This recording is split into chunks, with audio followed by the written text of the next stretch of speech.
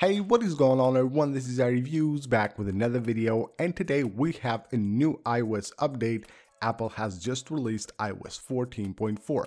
After going through two beta stages and the RC version, we finally have iOS 14.4 released to the public. This update comes with a bunch of new features and of course a lot of bug fixes, improvements, and all the usual stuff. So in this video we're going to take a deep look into iOS 14.4 and see everything that is new with this software update. We're going to talk also about performance and battery life on iOS 14.4.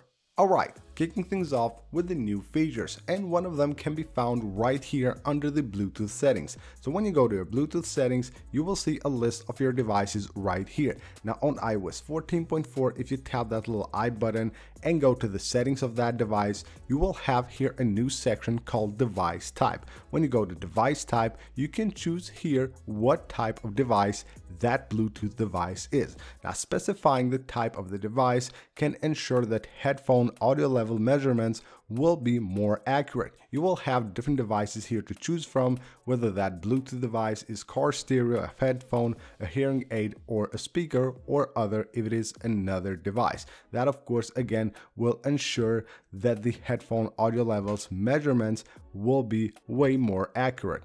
Another new feature on iOS 14.4 is the ability to now scan much smaller QR codes. Whether you use the QR code scanner from the default camera app or the one that you get on the control center, now you will be able to scan much smaller QR codes. So if you ever had that problem with scanning smaller QR codes, that should now be fixed with this new feature of iOS 14.4.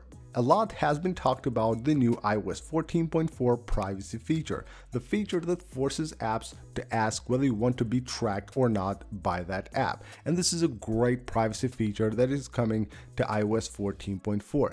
Now I had this pop up on two different apps, and here I have those screenshots. Basically, this new feature will ask apps to first ask you whether you want to allow that app to track your activity across other companies' apps or websites, and then you will get the option here to ask the app not to track you or allow tracking. This is a really great feature. I had like a ton of different reports from people seeing this pop-up, and most of them on Facebook. Actually, I've used Facebook on this device, iOS 14.4, but I never got this pop-up, but I got it on two other apps, and I think is a great feature for the privacy of iPhone user. And it is great for Apple that is doing this, always focusing on your privacy, and now you can basically stop apps from tracking you across other companies' apps and websites. Now with iOS 14.3, we got a new feature on the Shortcuts app that basically would allow us to set a wallpaper using a shortcut. And now with iOS 14.4, this gets even better. Now you will get the option here to tap on Show More and enable or disable perspective zoom on those wallpapers that are set by this shortcut. So basically, perspective zoom is that feature that allows the wallpaper to move in the background. You get that when you're setting a wallpaper, either from your photo library or from the settings apps. And now you will get that feature also here on the Shortcuts app when you're setting wallpapers using the wallpaper shortcut. And with iOS 14.4, of course, there's a new feature with the HomePod Mini. It is a feature powered by the U1 chip. Basically, it is a new handoff experience for the HomePod Mini. It is really great, but you will need to have both devices updated to iOS 14.4. So if you have a HomePod Mini and you have a device, an iPhone on iOS 14.4, then you will be able to use this new feature, the new handoff experience powered by the U1 chip. Within iOS 14.4, there is code that basically shows a new feature. Basically, your device will inform you whether the parts, the camera parts, the replacement parts of your camera are genuine or not. So if you have any cameras, any parts of the camera replaced, your iPhone will show if those are not legit. iOS 14.4 also brings a new feature for the AirPods Max. If you have AirPods Max, you will now be able to use Hey Siri with the AirPods Max. So if you use them in your iPhone, then this is a great feature. You will be able to say that word and pop up Siri on your device on the AirPods Max. Despite the new features and changes, iOS 14.4 also brings a lot of bugs and improvements. A couple of those could be found on the keyboard, so there was a bug where the keyboard typing would be delayed and word suggestion would not pop up at all. And there was another bug with the keyboard specific to the iMessage app where basically the keyboard would not come up in the correct language. Those have been fixed with iOS 14.4. Other bugs have been fixed, like a bug with HDR images taken with the iPhone 12 Pro, where artifacts will basically show up on HDR photos. Another one was with the activity widget, where the activity widget would not update to show the current data. Now let's move on to battery life and also performance. First of all, we're talking about battery life. Now, coming from iOS 14.3 to iOS 14.4, you will see an improvement on battery life, even though it is not great. But on iOS 14.3, I had a really bad battery life on my iPhone 12 Pro Max here, as well as on my iPhone 11 Pro.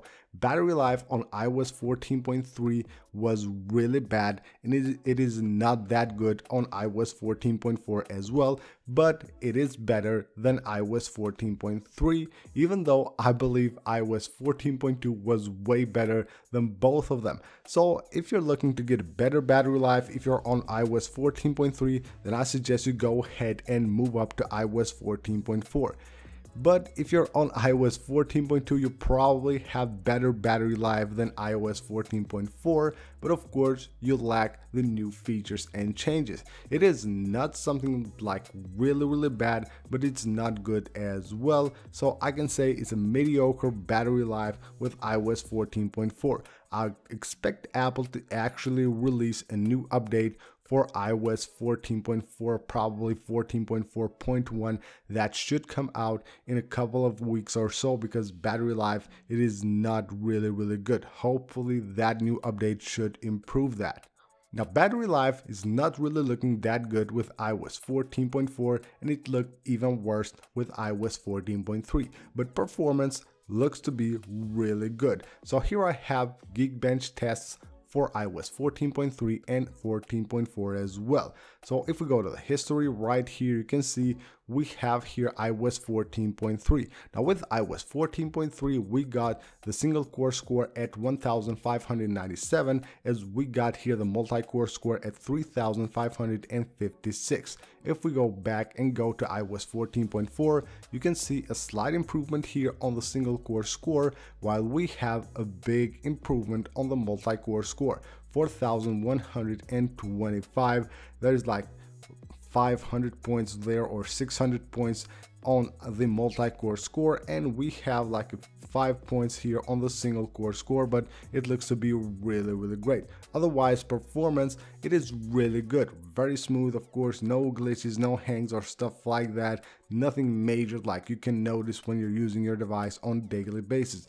Very smooth, as it should be, as of course it is 14.4, and now we expect iOS 14 to be polished and be really smooth, and of course very fast, and have better battery life, which is not that good at the moment, but hopefully we'll get new updates really soon. And last but not least, we're talking about whether you should update to iOS 14.4 or not. So I had this software update for a few weeks now on my device. I've used it on 2 different devices, and I can say it is a good update, but not when you're looking at battery life. And whether you should update or not, if you're on iOS 14.3 currently, just go ahead and update to iOS 14.4. It will just get better. In my experience, it won't get worse. But if you're on the lower firmware, like maybe iOS 14.2.1 or even lower, and you have decent battery life, a good battery life on your device, then I don't suggest you update either to iOS 14.3 or iOS 14.4, because battery life will be worse, and you should wait basically for a new update from Apple. But if you're on iOS 14.3, again, make sure you go ahead and update right now to iOS 14.4. So that's basically it for this video, guys. This is iOS 14.4 and everything that is new with this update. Thank you guys for watching. Don't forget to subscribe for more videos, and I'll see you on the next one.